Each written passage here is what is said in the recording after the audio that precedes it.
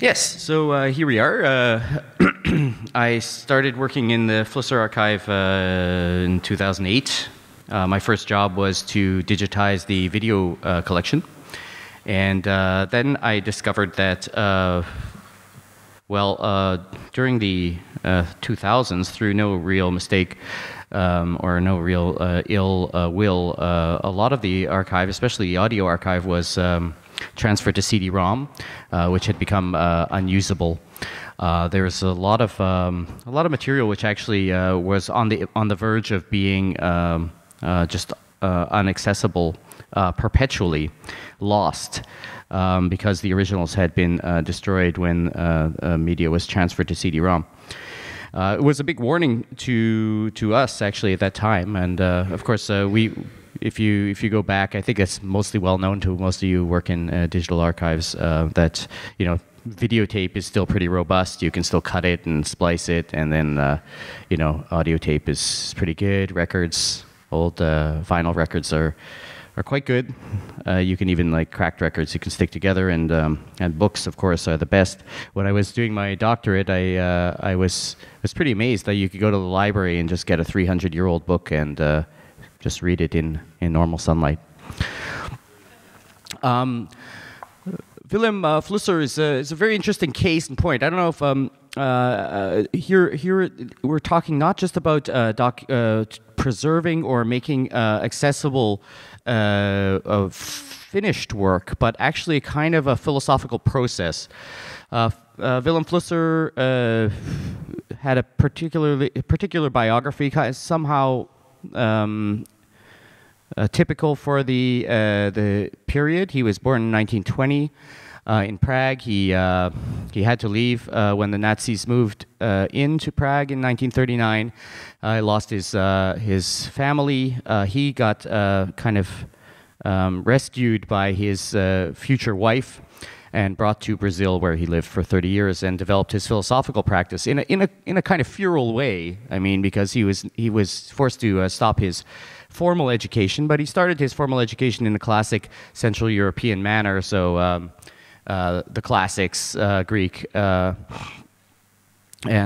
Roman scholars, and then up through the Enlightenment philosophical tradition.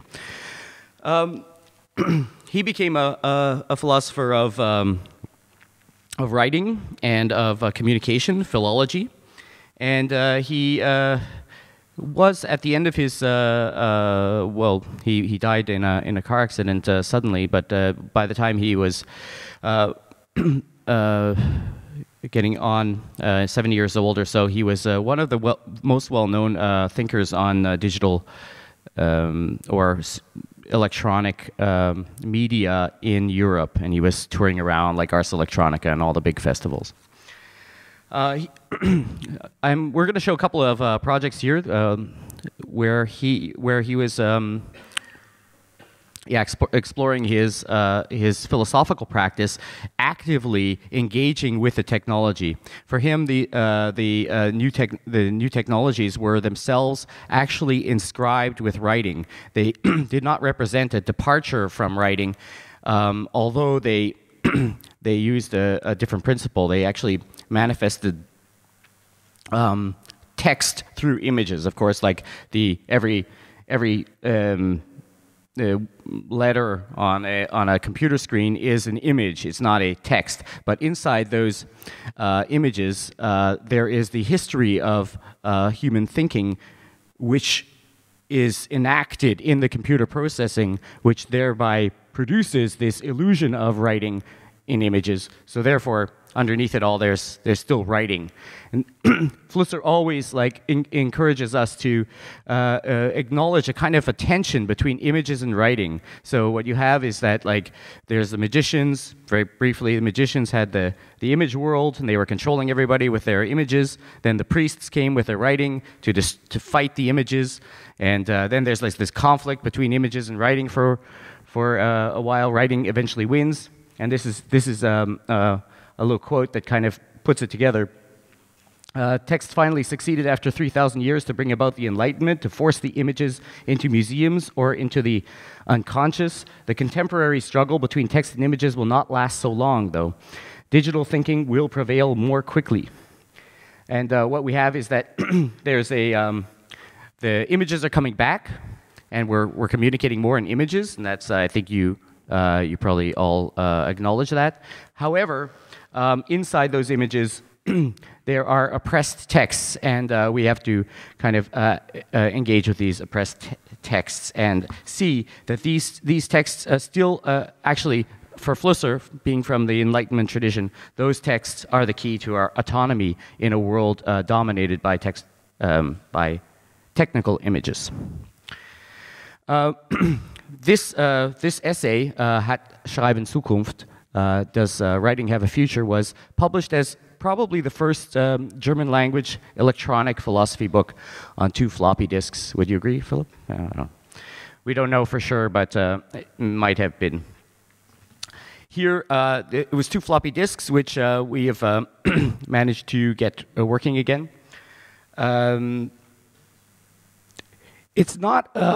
This is a first try. It's 1987.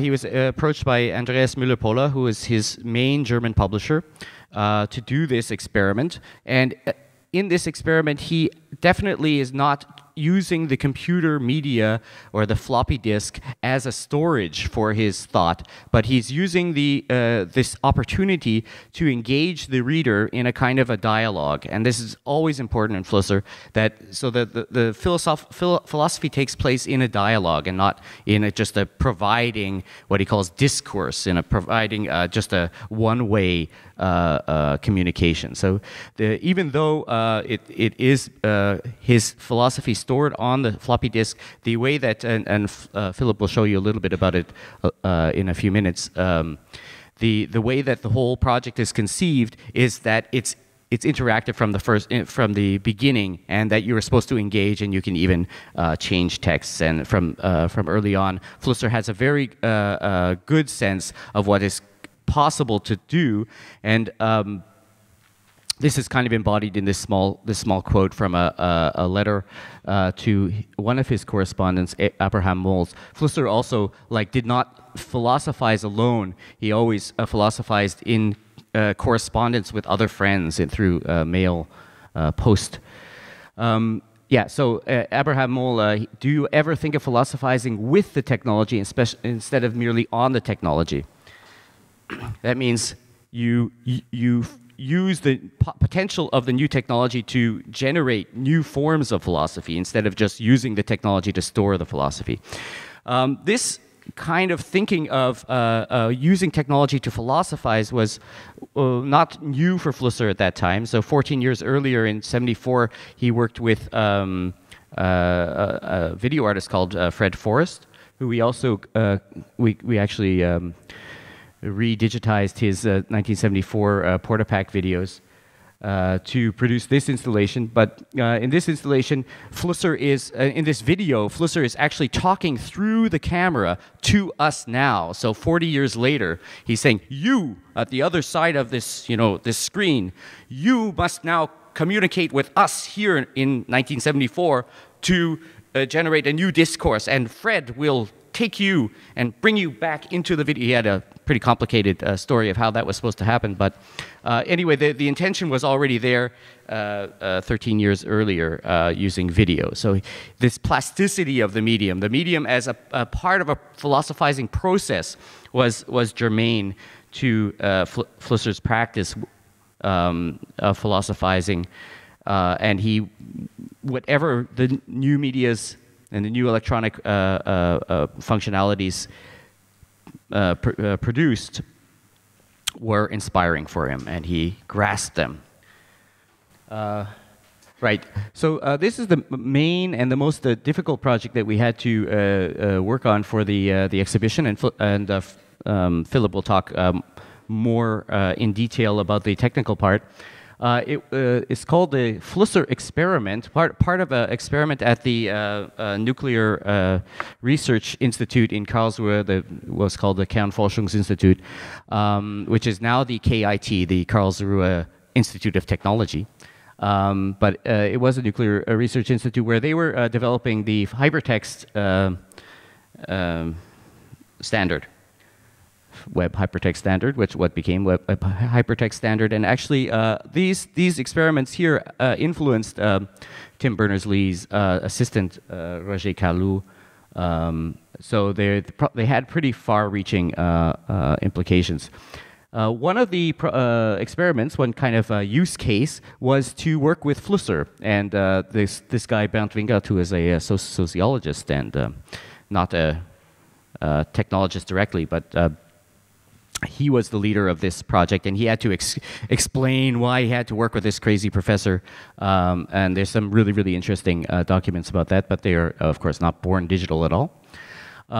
Here is the early design for the project. What it would start with was a lecture by Flusser, but then it would the idea was to give everybody the impression of being in the room with Flusser, so sound was very important, and also you would be able to navigate through layers of meaning, potential meaning. So you have, like here it says, kurze Erläuterung, lange Erläuterung, layers of, these are short elaborations, longer elaborations, and then Quellen is sources, resources.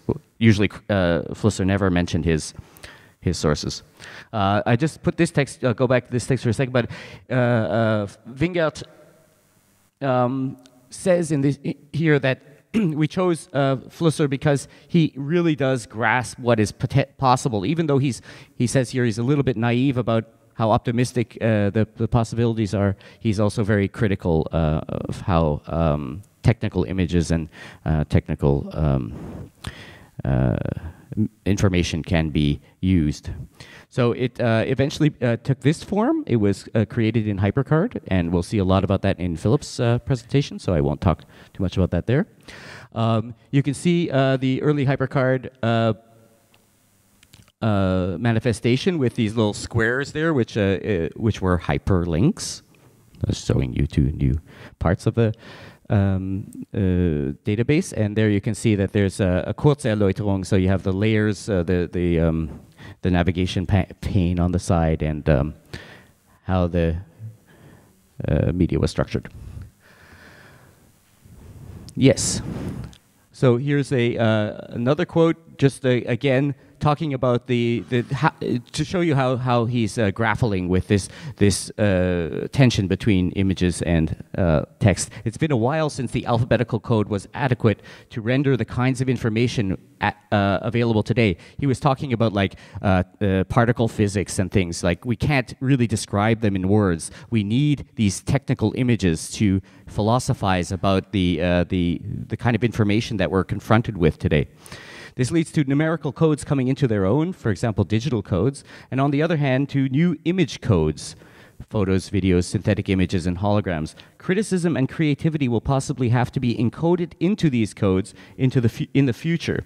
So his idea was that we can create autonomy in a world that's kind of dominated by technical images, where we're getting all of our information from technical images by encoding into the code that produces the technical images new potentialities. The hypertext was donated to the Vilém Flusser Archive in 1987 by Bernd Wingert as he was retiring, and he gave us a Performa 630. On which it kind of ran, but not reliably. We wanted to show it at the 20th anniversary of Flusser's death in 2011 at the Transmediale, so we actually tried to make a robust enough system to play it back, or to allow people to experience this interaction with Flusser at the Transmediale, and we bought a bunch of computers on eBay and chopped them up and tried to make something that worked. Both of them died during the 3 days of the Transmediale. So, and one of them died after the first day. So it was really a very, very difficult thing to accomplish, to get something that was actually working on a period computer. For the exhibition at ZKM, we went a different route, and we actually managed, with great help from the BWFLA, the Baden-Württembergische functional long-term archiving project, which I think one member is here from somewhere. Amazing group, but here we are using an emulation, and it's very it stood up for almost 3 months in the installation fantastically, and Philipp will tell you more about that one. So right now. Yes. Thanks. Thanks everyone also for coming and for inviting us. So what I want to do is I want to talk about the process of bringing these two digital works that dealt with or really show or enact Flusser's philosophy into this exhibition. So I was really happy to that people trusted me and let me do this, let me take care of this, and I want to go through how we did it. Like the first thoughts that we were discussing was, in principle, how should we do it? We've heard about the Transmediale project and that this was really disastrous because the machines just didn't make it to the end. So it was clear for us that we did not want to show these digital artifacts like in a fetishizing their originality or something, but the thing that was at the core of what we wanted to show was the concept of those programs, like the concept of Flusser's philosophy and how that went into the coding and how people interact with those programs. But still, we wanted to keep some links to the time frame when all that happened for each of those projects back then, because we thought that in order to, like, if you go into an exhibition today and you see these things, you have like this really the view from now to the past, and you might need these little hints that come through the use of original hardware that you see, and then you immediately recall, how was that when I saw these things when I was young? Like, we are in the fortunate situation that we all have worked and seen these things. To bring up all the things that were connected with it, all the notions of possibilities and how different they were back then than they are now. So we wanted to have old hardware, but also we did not want to reproduce the difficulties that you get into when you're running actual old systems. So I will rush through the emulation for die Schrift a bit, because it was not the problematic one. So as you have already seen, these are the floppies that the archive has, and with help from Dirk van Sochodelets from the University of Freiburg project that you already mentioned, they extracted the data for us, and we had these things then as a couple of files onto just in 2 folders. Then we had to find out what was the original environment, so we checked these. These are the readmes that were printed back then. So there's a little hint there, like the way you access the things. You need an IBM PC. We also knew that the Andreas Müller-Pohle, who was the head behind Ematrix Publications, he had an old PC-20 Commodore computer that could still run die Schrift. So it was clear that we needed to have a DOS environment. So we just chose DOSBox. And there were only like two things that were really important. There is some audio in the program that it's a few bits. It's not really essential to the whole textual representation, but we thought it shows a lot of what people were thinking and trying to do back then when programming these things. And we needed working the F keys, the function keys, because they were vital to the navigation through the program and through the text. So we had to fiddle around a bit, like tried different versions of DOSBox and changed the config files, but it was fairly easy to find a working configuration. So what we had is an old AT keyboard that is from that time frame. The Schrift came out in '87. And we chose VGA monitor standard because it had just been around by the time. And we thought that might be a good way to be accurate in terms of that, and also to use a standard that is still in use today, as this is VGA 2. So we thought we are clever there. And then we just had a Raspberry Pi running the DOSBox, and we hooked up a PC speaker to it to have the sound be the original thing, kind of. So this is the little setup. It's quite dark. This is it again with the PC speaker. And this is a picture of setting things up in ZKM, when suddenly the only real problem we had with this project came up. That was when I prepared the things. I used the Raspberry Pi's HDMI out, and I had a converter to VGA, and everything worked fine. When we hooked it up to ZKM's newer monitors, they didn't want to show anything. So the VGA was really not doing anything. We used old CRT monitors then and hoped, like, we use older monitors, they might be able to display the low resolution VGA, but nothing worked, and even the emulation wouldn't really start up because there was the wrong monitor connected. So we had to switch to the composite out on the Raspberry Pi, and we were lucky to have this this Commodore, the old Commodore monitor around. So after some fiddling and switching the DOSBox from VGA to EGA output, we finally managed to get everything to work.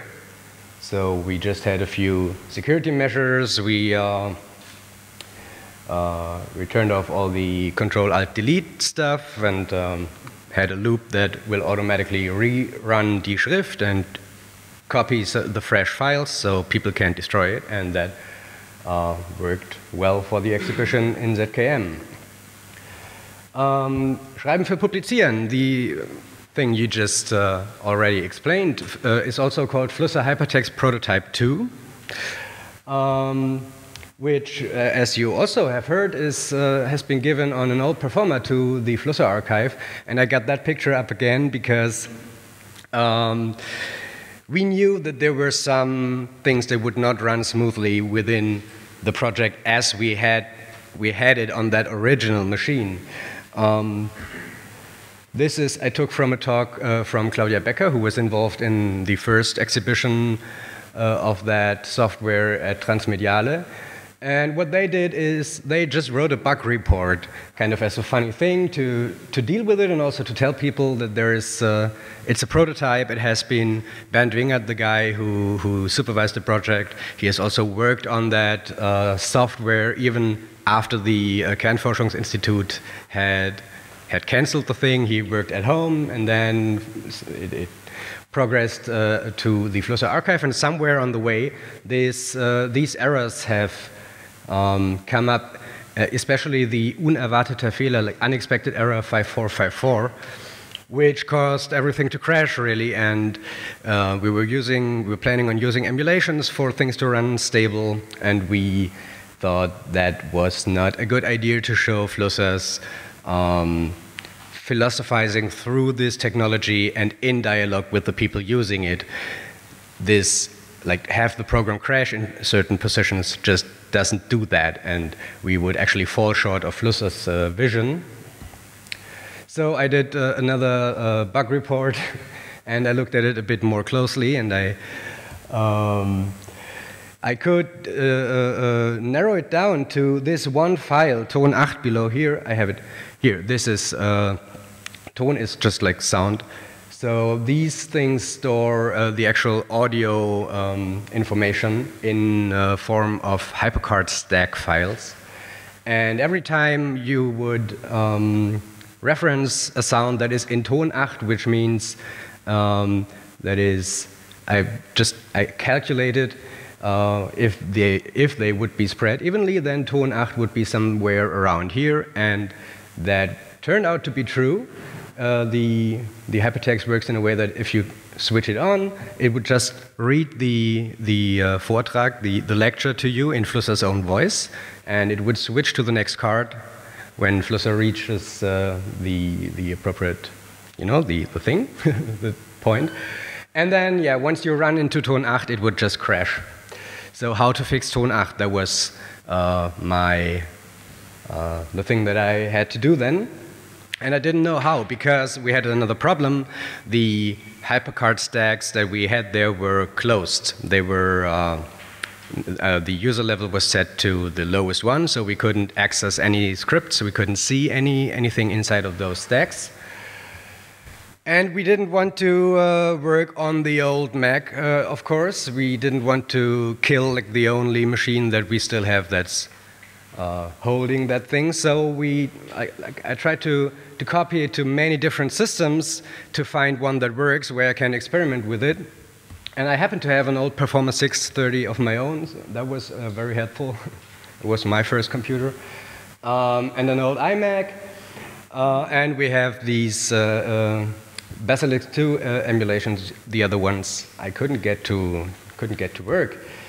But on none of these systems that I copied the Flusser Hypertext to would it play any audio. It was just everything worked, everything behaved just like I've written it down in the extensive bug report, but audio would just not play.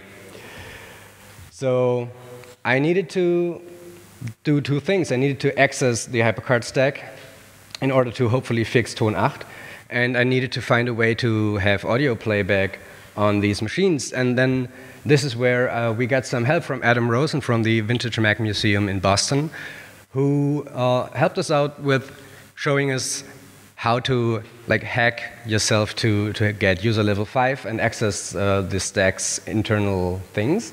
And he also provided us with copies that he extracted from those hypercard stack tone audio files, so we could then maybe hopefully recreate the broken one. So here's just the hack. I want to go through it really quick because very quickly I liked it a lot. So you had to not open up the Flusser stack directly, but you had to open hypercard first. You come to the home stack. Some people around here might still remember. Then you had to open the Flusser stack. Then you had to navigate to the card that you wanted to actually access. Then you had to switch back to the home stack, open the preferences, and there you could switch it back to scripting, and then you could access the stack info where there's the button with a script, and then finally you were there, which was a relief for us. So we found that on those emulations, other hypercard applications could indeed play back sound, but only the Flusser hypertext couldn't. So what I did is I thought I had to find the point in the scripts where the actual command is, where the actual audio handling happens. And I had to go through all of these functions and had to get used to the funny way they named them. And I found some function calls that I did not find in the hypertext documentation, hypercard documentation, and I did not find them as custom functions that the programmers back then put in there. So they were just called, but I did not know where they were actually stored, with those information, where these functions would be. So that was a bit, that was weird and also verdächtig. And I came, the functions in question were these fsound and fplay, and it said here in Flusser stack inst, which I never knew what this is. We did not have contact with the original programmers. Bernd Wingert couldn't help us because he was not programming the things. So I researched these things, and I found that X-command, X-function, and driver are ways that hypercard provides to actually plug in code snippets from other, in other programming languages, I think even assembler, but I'm not sure about that. So you're not using AppleScript there, but you're using external code. And that these would be stored in the resource fork of these of the hypercard stacks themselves. So I used the trusty old ResEdit that I had used when I had this my first Mac. I remembered that, and voila, I found these things there, and they were named in exactly, they were those functions that I was looking for. But when you open them, you get this, and this is where my my knowledge definitely ended. So this was a dead end. But knowing that this is external code in some other programming language, like native code probably, I figured that might be the reason why this Flusser hypertext only runs on that particular machine on which they had probably written it. And it was never published, so they never had to go through the process of making that universally runnable. So this is unknown code. We don't know what it does. We suspect it to not work. So what we did is we got a copy of HyperCard software, one that features like 2.3, one that features the Add Motion 2 add-on, because that enabled HyperCard to actually do some more crazy multimedia stuff, which included audio playback. So we set out to just go in there and change the actual thing to use the methods of add motion 2, and we canceled out the F sound, the custom sound driver things that the programmers did back then. Yep. We also had to change some other things as a result of that, because we used this, put the sound into status, which would then play the audio in the emulation, but it was slower. So I looked further into the code, and I found that there were some functions that they wrote, lookup stack and wo weiter, like where to go from here, there to go from here. And these functions turned out to always return the same values no matter what you put in them. So I figured I could as well just leave them out and comment them out to gain a bit more speed, because they were also really slow. And we did that, and that is the way that we actually managed to get the hypertext to work again on the emulated system. And as a side product, oh, now I've sped up, but I can show the actual thing then. As a side product of looking into the resource forks, using ResEdit and using add motion, so I was now in charge of what the hypertext does audio-wise, and I could recreate the Ton 8 file by extracting the resources from the original one and set up a new stack. I wrote my own function to handle the different tone stacks, and I put the new one in there, referenced it. We already had like a newly digitized version of the Vortrag, of the lecture ready at the Flusser archive in case we would have to somehow get that into the old Apple sound resource format. But luckily, it turned out that the unexpected error 5454 that we ran into would be caused by probably some bit that flipped in the part of the Ton 8 file that was not dealing with the resources, but with some HyperCard stuff. So we could take the resources, put a new one together, and the thing worked. And this is an image of the thing in the installation. So now I wanted to just quickly prove that it really works. Do we have audio? Do we have the computer audio? By showing you the actual Basilisk 2 emulation. This is how it always goes, right?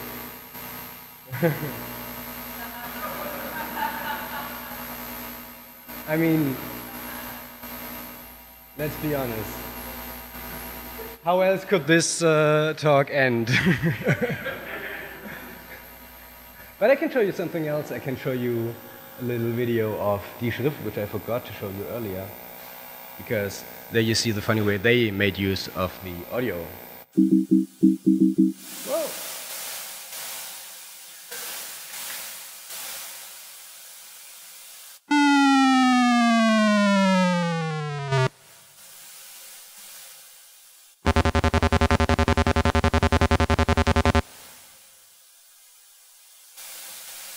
And that was almost all the audio in the whole program.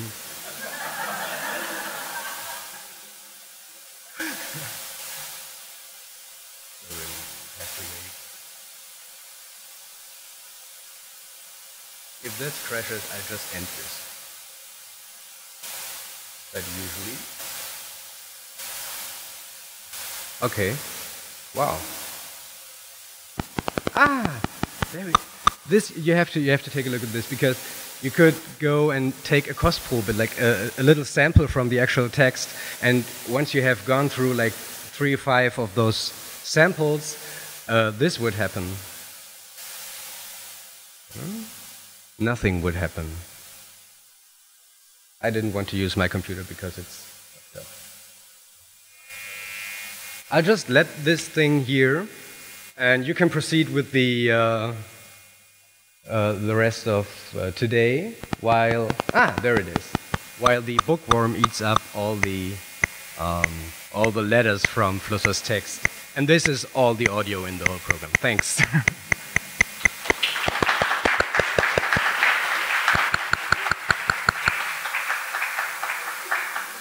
Thank you, Philipp and Baruch, for this very detailed explanation of what you did.